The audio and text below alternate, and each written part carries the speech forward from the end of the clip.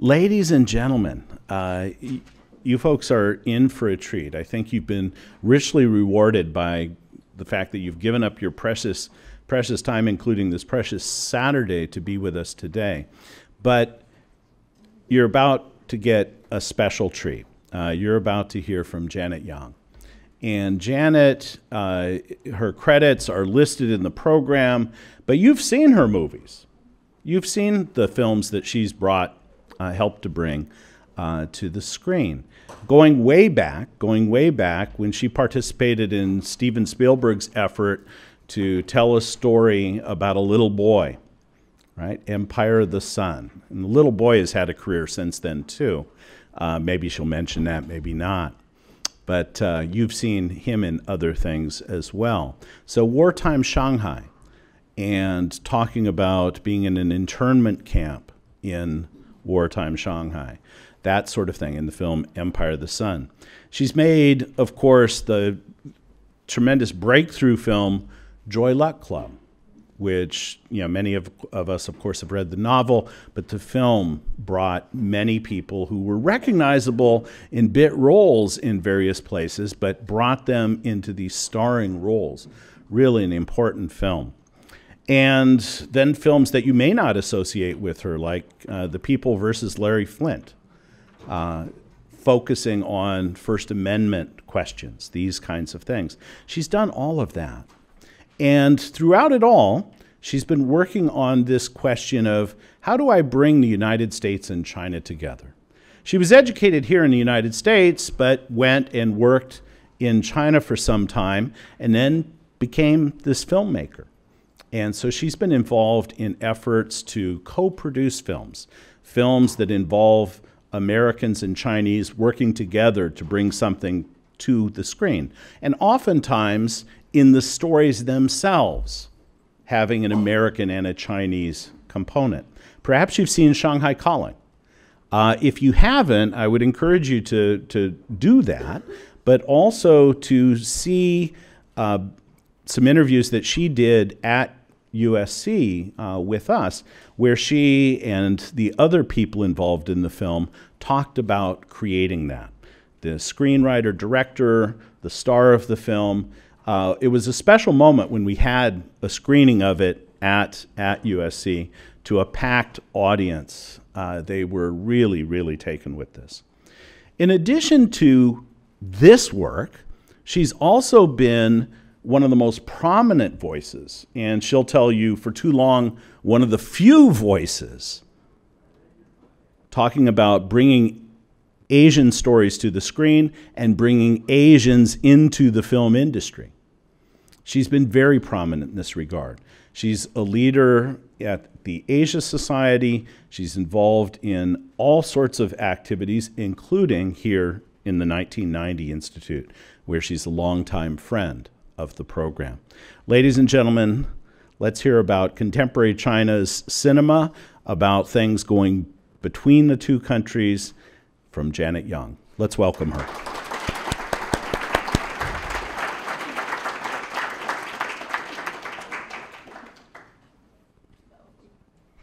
Clay is the best. He has done so much through his organization down at USC.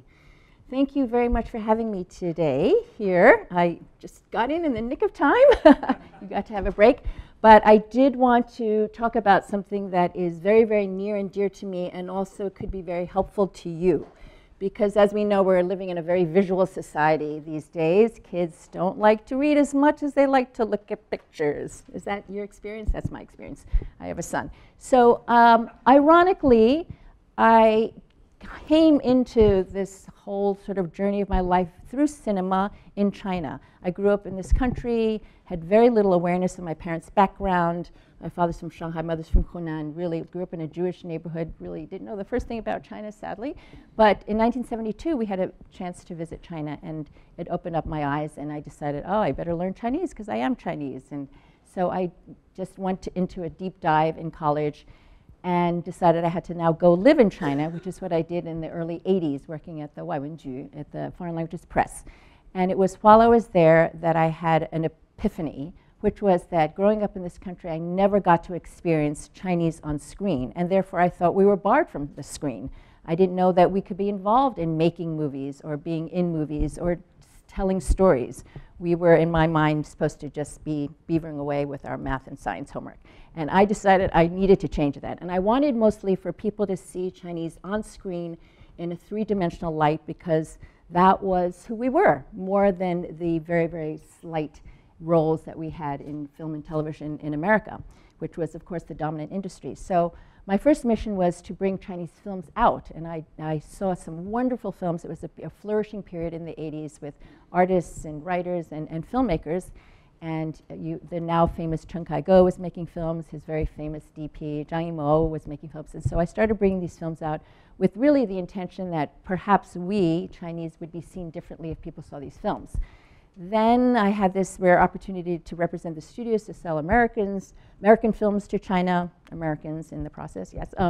And then I ended up working with Steven Spielberg, as Clay mentioned, on the movie Empire of the Sun. And that's when I had my other epiphany, is that if we are able to make decisions about what to put on screen, as producers do, that could change everything. Because what I thought was the kind of impossible barrier to cross was now suddenly seeming more than possible. It's like, yes, we write things, we write characters, we put them on screen, et cetera, et cetera. And I had this incredible fascination both with Chinese cinema and how to get more Chinese on screen in the West.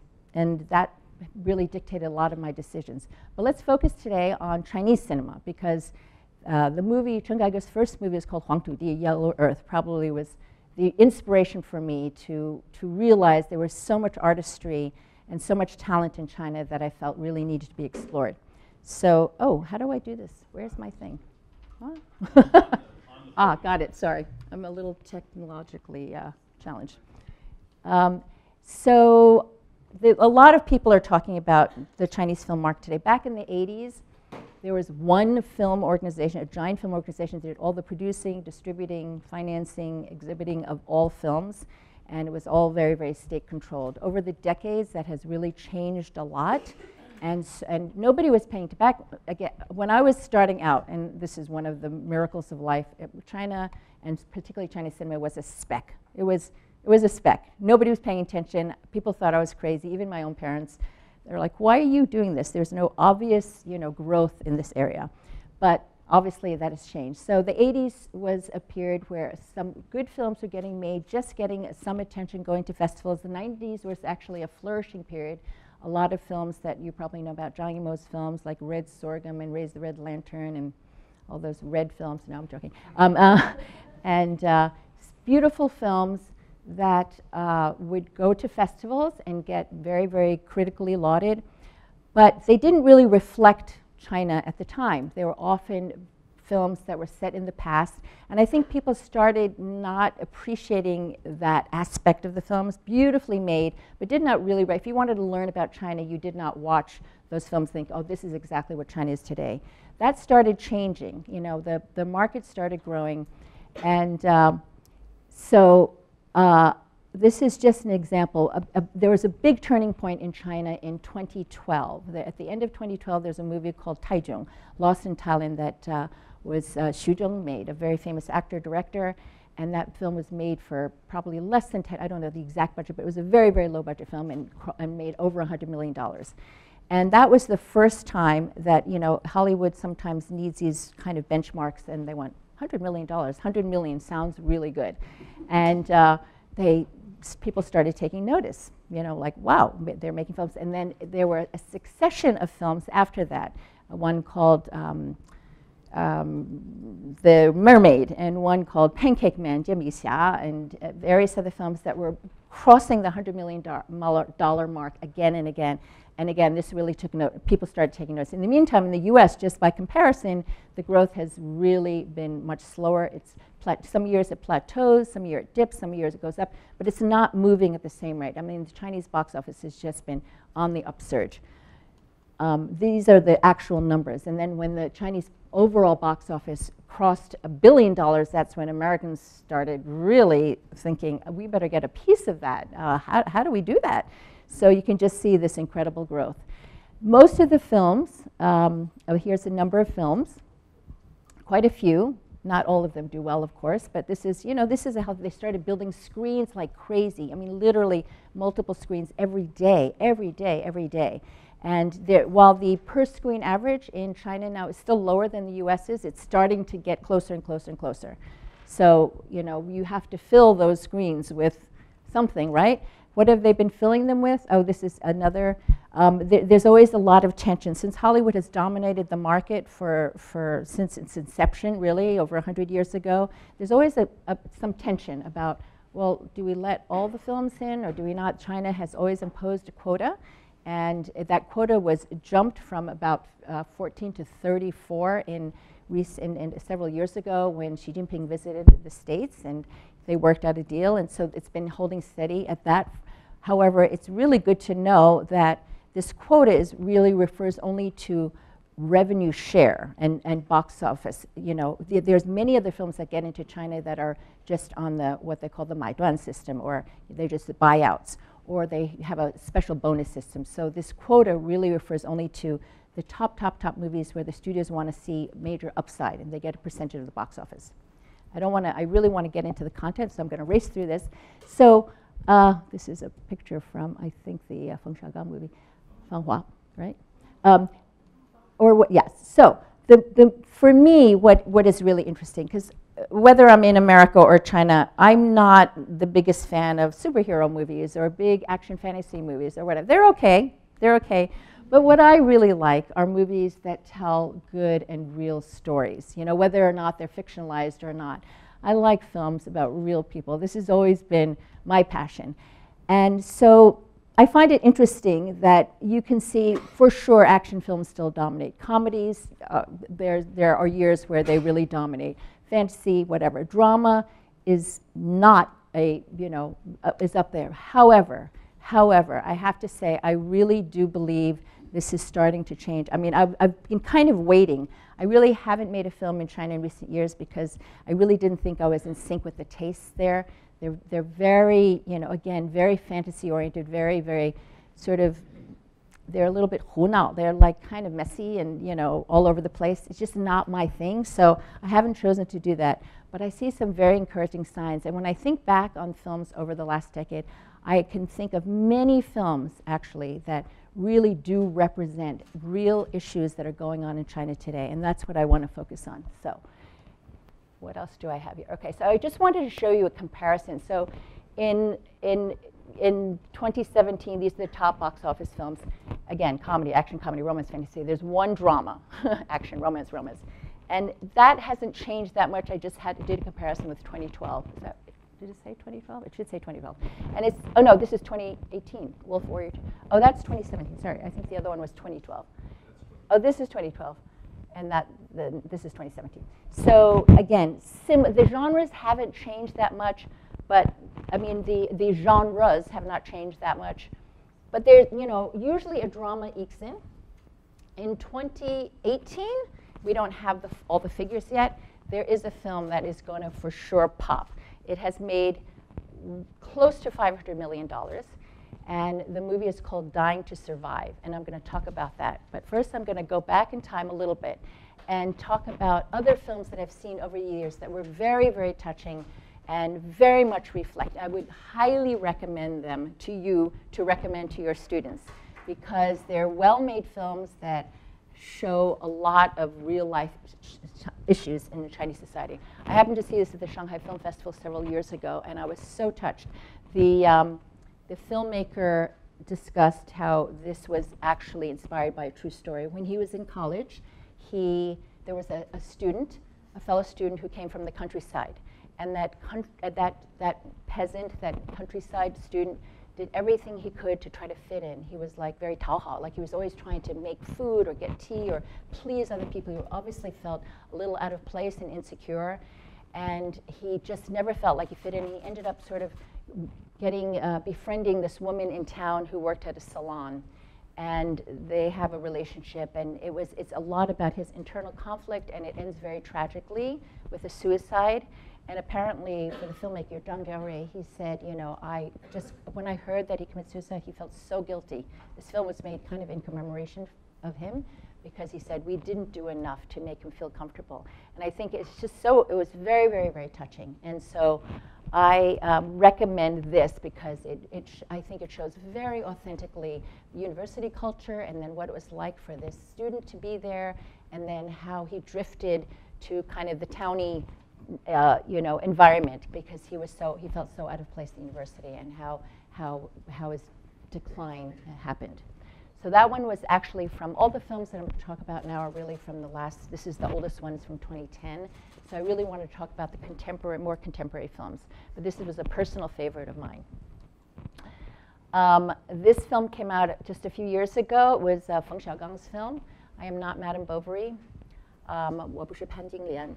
And it is very interesting. It's a little bit reminiscent of Zhang Yimou's earlier films in that is a female protagonist, and the phenomenon that kicks off the whole story is one that you've probably heard about, where because of the restrictions to buying real estate property in China, being limited to certain individuals, a lot of couples were getting divorced so they could each buy property.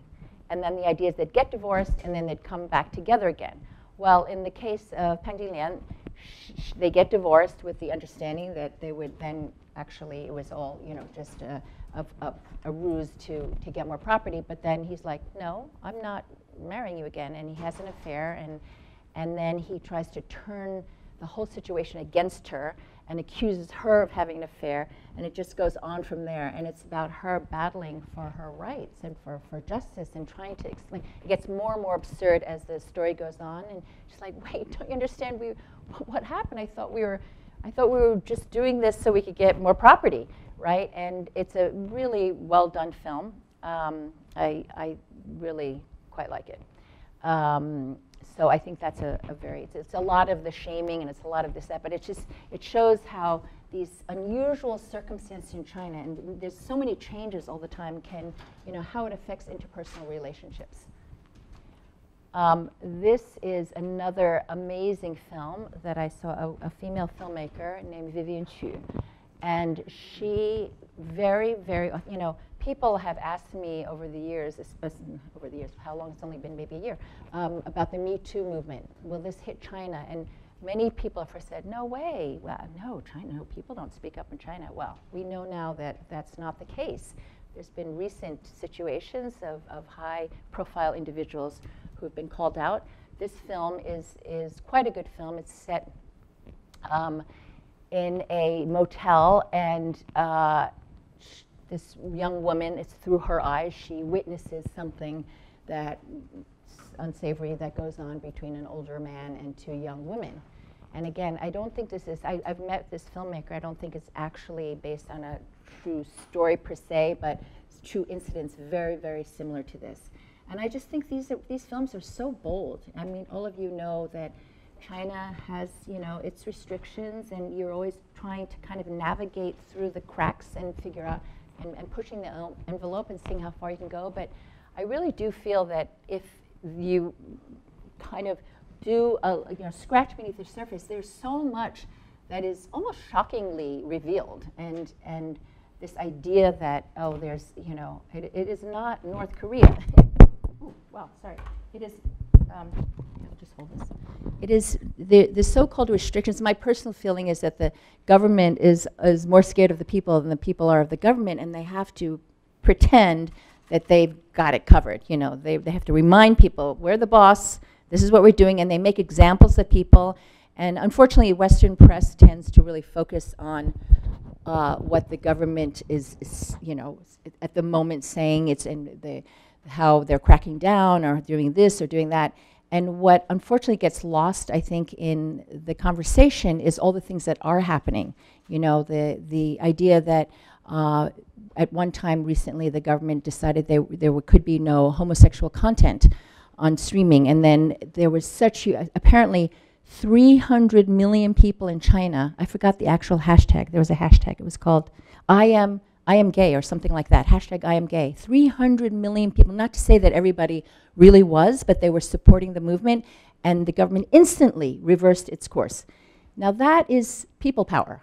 That's the kind of people power that we don't often see here. So the government officials really do look closely at what's happening on social media, and they're very, very intrigued, they have to, for survival, they have to respond to what's going on. So that's just an example. And I think by the same token, I think the so-called Me Too movement is definitely taking hold in China, and it's having an effect.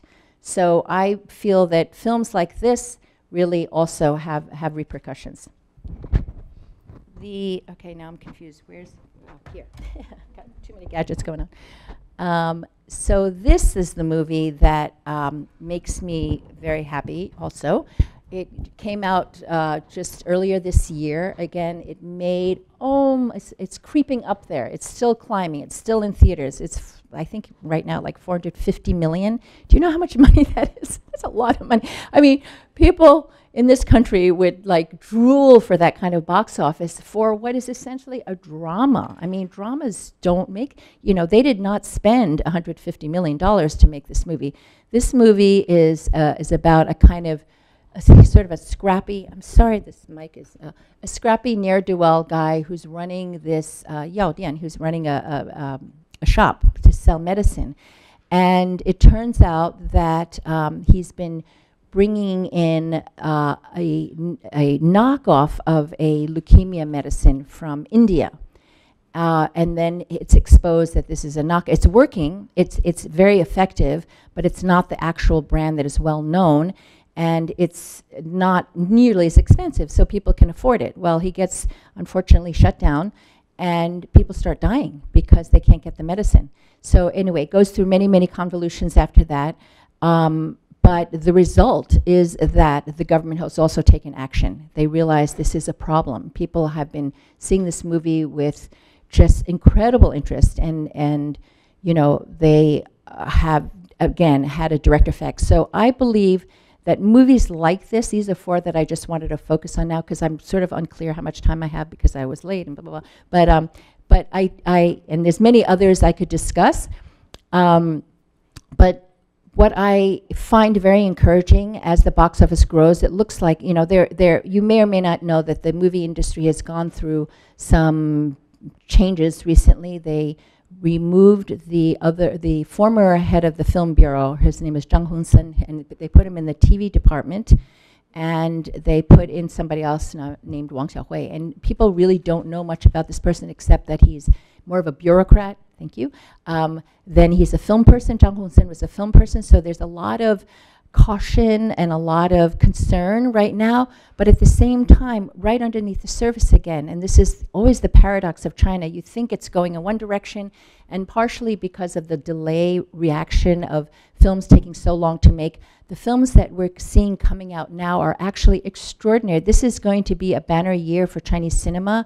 I'm involved in something called the US-China Entertainment Summit, and we work closely with UCLA, China On-Screen Biennial, which is something you may all be interested in. It happens at the end of October and beginning of November. And I was just talking to the curator of that festival, Cheng Sim Lim. She just got back from China. She said she's seen some extraordinary films, both narrative films and documentaries. 10 more minutes? Oh, okay. Do I leave some time for Q&A? Yes. Okay. So she's seen some extraordinary films that are, again, along these lines, very reflective of Chinese society, smaller. There's also a big movement now to promote independent films. So there's many, many, many first-time filmmakers. A lot of the big companies are realizing, we can't just go on making the same old films. We really have to bring new voices into the mix. Now they've got all these screens to fill, like we really have to make good films. So there's a huge explosion of independent cinema. So it's like the wheels are turning in so many different directions. On the one hand, it does look like there's more restriction we're hearing, but on the other hand, again, these independent, there's Jia Zhangke is another well-known filmmaker you probably heard of, and there's a whole independent film festival that's going on. Many of the big theater chains, including Wanda and others, they are creating so-called art houses. So this, to me, is very exciting. As I said, the last several years with the films that they've been showing, I haven't really wanted to put my name on a movie like The Mermaid. It just was not my kind of thing. If you've seen it, it's a very, it's a little bit Hunao, like it's a very, very Hong Kong influenced, and so they're kind of big and messy. I like to tell authentic stories where possible. And now I finally feel like there's the beginning. We'll see where it goes. One never wants to put the cart before the horse when it comes to China. I have no idea, really. I don't know if this trend will continue. I believe it will, because I believe the people are demanding it. I believe the audiences, and we've seen these cycles in many other countries, the audiences become more and more sophisticated. They're less enamored of the American superhero movies, and they're looking for stories that really, that there's expressions, 接地气, that really resonate with them, that are really about what's going on in China. So that is what I want to tell you about. So I highly encourage all of you to, on a separate document, I have given you links to about 20, 30 films that all reflect, again, contemporary issues over the years. So I really encourage you to, all of them I think are really worthy. I picked through them very carefully. All of them I think are very worthy, and for your important job teaching people about China, I think film has become just an excellent way to do that. Let me open up for questions and answers. Yes. Yes. Yes. Oh. Okay, I'll inch over this direction. I'll give you mine if need be. Thank you so much. So you mentioned Me Too movement, and you also mentioned sort of censorship and some of the, or I don't know if you use the word censorship, but some of the barriers that can happen in China. And so one thing I noticed was with the Me Too movement, the actual words Me Too were sort of censored in China before, but then people started using the icon of a rice bowl and a rabbit, because in Chinese, me too. Me means rice and tu means rabbit. So they were really creative in how they got around that censorship. So I'm curious if you have other examples of people using creative ways in cinema to express things that perhaps the government wants to block or doesn't want to encourage. I think with that environment, there's probably more creativity in how the subtlety of these messages and how they're conveyed. And I'm curious if there are other examples of that. That's a good question. I'm not sure I can think of anything, because cinema can be so literal, and it's so public and it's so literal, and people, that is the good news and bad news, is that people can read it in a very, very specific way. So I think you have to be extra careful. That something like Me Too, which is so obvious and it's wonderful. I hadn't actually heard that, but I've heard of many other examples of memes or other word games, and the Chinese are so clever at that. But I think that with cinema, I did feel this a lot earlier on in the 80s and 90s, when people were just testing the waters in a way, and they were making films that were subtle commentaries. But I guess what I'm saying is that it's not subtle anymore. They're just putting it right out there. I mean, it is Dying to Survive, it is very obvious what they're saying. They're saying people are dying because they can't afford this medication. And that's what I guess is what I find so wonderfully bold about what's happening in cinema. So not so subtle, I would say, if anything. Hi. Hi. This is on? Okay. So I have two questions. In North America, especially in the Bay Area, I start seeing like the major house like AMC, the commercial, they start carrying Chinese movie more regularly. And I've been to a couple of them. And then two kind of observations. One is I noticed that there's so many production company for one film. Like with the domestic film, I could have seen like 5 or 6 different, like kind of beginning of the movie, there's like productions company, and I wonder, is it just a Which ones are you referring to? Do you know? You're talking about Chinese films? Yeah, Chinese film. The environment is, the industry is dominated, just like it is here, by several, Huayi Brothers, Wanda, Bona. These are several of the major companies, Zhongying and and like Guangxian. So you'll see those credits a lot, but there's many credits in China. Is that what you're saying? Is that like there's not just 2 major, like there's 5 small ones. Yes, because a lot of Chinese like to co-invest. They don't want to take full responsibility. They're like, I think I want to do this, but I'd feel better if you invested too. So they're often they're always they're always bringing other people into the mix. So I wonder, is it just for the economic side of it, or there's political side of it? Because you have the I think it's risk mostly management economics. There might be some political. It really is just about hedging your bets. Okay. Primarily economically. Well, you need a distributor, so you have to have one big company who's doing the distribution. But actually, there's been, and the tide is stemming a bit, but the last several years we've seen this huge rush of companies and individuals who want to invest in cinema. I've been told partially because the stock market isn't doing so well in some cases, or the real estate market isn't doing so well. This looked like, because of that period that I was mentioning from Taichung, from 2013, 2014, 2015, it looked like China was just a blockbuster making country. So they just rushed in that direction, and now many people are getting burned because there wasn't enough discretion, in my opinion, and they'd say, here's a script and here's some actors and director, it's bound to make money, and that is never the case. So they've had to learn the hard way. But I think because so many people wanted to get in, and each, at Buona, for instance, I know them pretty well, they were able to raise several funds in the hundreds of millions of dollars without any difficulty. They just said, we're raising a fund, and everybody's rushed in. Not all of them are so happy anymore, but they were able to do it because people were dying to get into film business and dying to survive. Yeah. Okay, and my second question is how those movies got picked to show on those theater here, because I see Youth, I see the Journey to the West, but a lot of them I didn't get to see. Well, first of all, it's a miracle that any Chinese film gets seen here, because in general, Western audiences, American audiences, don't watch subtitled films. There are very, very, very few films. But I think there's a couple of, there's a company called China Line Wash that represents Buona and Huai Brothers, and so those films, and Feng Xiaogang is part of Huai Brothers. So some of those films that they're in particular focusing on those, which tend to be the best ones. Of course, they're just like the American films going to China. They're going to focus on the ones that are most successful, and that people in China or people from China, the diaspora here, are most likely to hear about. So they're like, oh, I want to see. So there might be more obscure films that aren't there, but that's why we like these festivals. That's why organizations like Clay's, and that's why we do our U.S.-China Film Summit and the on-screen biennial. So there's we try to bring more independent films that would be perhaps more appealing to a group like this. But you're not in the majority, I hate to say. Yes, in the blue shirt. Hi, thanks for the presentation. I saw on the graph the animated films are going down. Can you just talk about how children are a targeted audience for the films, and are Chinese families using it as a teachable moment to show film, or even a family outing to go watch movies? Right, that's a good question. I personally feel that in general, the world over, the family film market is underserved.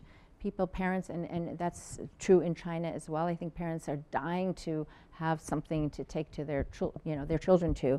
I think animation is somewhat flourishing. I happen to be involved with an animated film right now that is with the former DreamWorks animation studio, now called Pearl Studios, and Netflix. And it's based on an original story of mine that's inspired by Chang'e, the moon goddess. And and it's going to be a musical, and it's coming out in 2020, just to plug it. But I think parents seem to really want it. I don't know if that graph shows that that's an overall trend. It just so happens that it dipped. There's been a number of animated films that the Chinese have made that there are a few that have done very well, and there was a time where the government said we should have more animation companies, and suddenly, literally, there were hundreds of thousands of animation companies, and most of them were not really producing anything of quality. So while there's a lot of attempts at animation, there are very, very few that actually are distributed and do well at the box office. But again, I think that's just a question of time. I think there's a lot of potential. I think a lot of, especially when it comes to things like visual effects and animation, I think there's been a lack of understanding about how much skill goes into it. So people thought, we'll get the equipment, and then we'll get the post-production equipment, we'll get the animation equipment, we'll do this, and then there's a rush to do things, and they haven't. There's several high-profile cases like Guo Jingming, who made a very made several very, very popular films. tried to make a big sci-fi movie, and it like completely tanked. And then there's the example, I hate to say it because I'm very fond of the company or the head of the company, Alibaba, but you know, they've invested over $100 million in this recent film called Asura, and they pulled it after 3 days because it only made 7 million within 3 days, and that's like disastrous. I mean, it's just, so there's often this feeling that, oh, we have to compete with Hollywood. We have to make the films that they're making. We've spent a lot of money, and we'll get, you know, great visual effects, and you know, but there's so much more that goes into it, and I think that's been an unfortunate, you know, trend, is this kind of imitation. I think that's partially related to the quota system. There's only so many films that can get in from America, as I was saying before, that they think those are that becomes what they mimic. And what I like seeing is that there are more and more domestic films that are not, again, mimicking Western films, but are really telling true Chinese stories. Yes? Do they have a rating system like we have?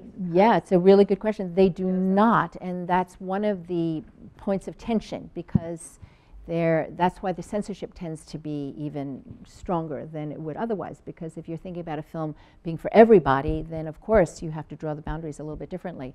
So there's been a lot of talk about having a rating system, but so far they do not have a rating system. Yes? I might be going over time. Just cut me off whenever. Hi, this is a question about the movie business in China. I was last night at the Mission Impossible, Tom Cruise's first, recent film. I loved it, but the first thing I saw on the screen was Alibaba, the producer. Yeah. Yes, Alibaba and many. So in the last several years, many major investors from China have been investing in companies, in slates of films.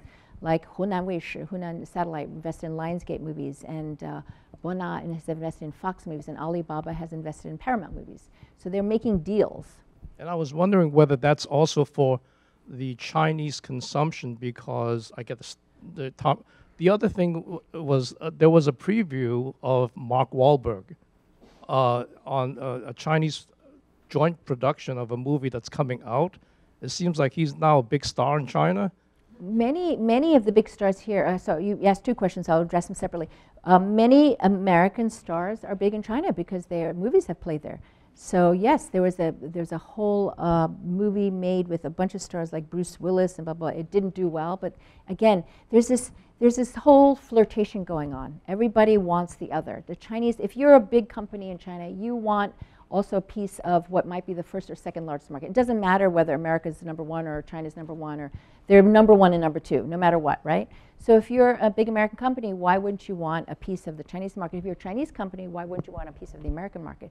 So there's a lot of flirtation and courtship and experiments and bad dates and good dates and, swiping on Tinder. It's like but people are trying a lot of things. So one of the problems, perhaps, or one of the issues, one of the sort of quick fixes that people are trying to do is like, let's put a, if it's a Chinese movie, let's put a Western movie star in it, and then that's bound to, or vice versa, American movies, let's put a Chinese star. It doesn't usually work that way. There's many examples of where it didn't work, like with Spider-Man, they put, was it Li Bingbing or Fan Bingbing? I can't remember.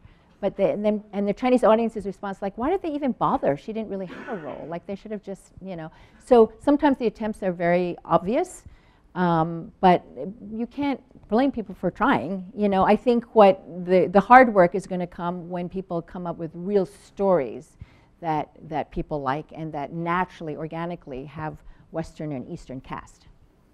So I think my time is up. No, first, thank you. Okay, thank you.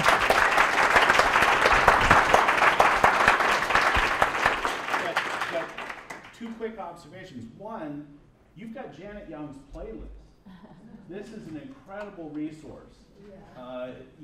This is somebody who consumes all these things, knows how they came into being, and all of that sort of thing, and has given you recommendations on things. You're not going to be able to show a full movie probably, but you could show clips, and you could encourage your students on their own to seek these things out. And the point here is that these are contemporary films and addressing the issues that Janet has already highlighted. I want you to test their long-term memory here. by going ahead, even though the film's not going to be out for 2 more years, tell us a little bit more about this very important Chinese story. And in fact, it's tied to the Chinese space. The film isn't, but the story itself winds up inspiring the names for the rockets and for the space missions and all that sort of thing. Please. I will do that. And first I want to mention there's a caveat to the links. They should, first of all, some of them may be illegal. I can't guarantee they're. One, I was shocked, my assistants were helping me do this. I was shocked because one of them came off a porn site, but then I was like, it's got to be somewhere else, and they did. They changed it so you won't be caught going on a porn site. That was really weird. But it was like the whole movie was there in beautiful form on a porn site. But the links, it may or may not be, I don't know. It's really hard. I keep asking, and they're like, well, we don't know if they're legal or not. It's hard to know. Okay, that's my disclaimer. Okay, so the movie that you'll hopefully want to see in 2020 is called Over the Moon. And I was asked to be part of this brain trust with DreamWorks and with then DreamWorks Animation several years ago, and to come up with potential story ideas. So I kept thinking Chang'e, it's a story that we're very familiar with. It's like you have Chang'e, you have a rabbit, you have mooncakes. There's got to be something there. But I wanted to tell a story about female empowerment, and I wanted to make a contemporary story because I feel like if it's a moon goddess in robes, like who cares, right? So the story is actually about a girl from a mooncake making family who wants to go to the moon. She builds her own rocket ship and goes to the moon to meet Chang'e. And I actually, just a couple of days ago, saw the first quote-unquote a screening of an animated film. This is my first animated film, so I'm learning as we go along. But a screening of an animated film just means that it's storyboards that are filmed. It's not, the animation hasn't actually even started yet. It's just a bunch of drawings. The director is a fabulous, legendary animator who created The Little Mermaid. His name is Glenn Keane. So that's going to be, there will be a theatrical release in this country, and then it will be on Netflix. So yes, thank you for letting me plug that. And one more question, because you talked about family friendly and reaching all these things. One of the things, of course, that's happening is now, you're used to the big screen, producing for that big screen. And our students at USC, some of them are now producing for 6-inch screens. And they then go to work for Tencent and these other companies making these sorts of things. Short videos for a smaller screen.